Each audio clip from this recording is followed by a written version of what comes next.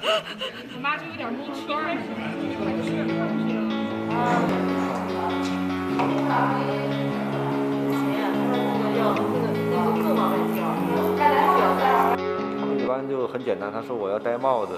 Their requests were very simple.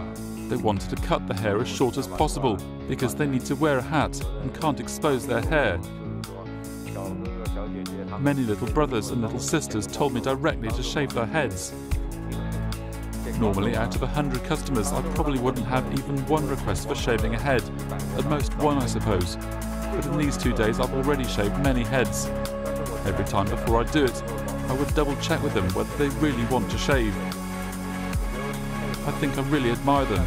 They sacrifice themselves during this epidemic period.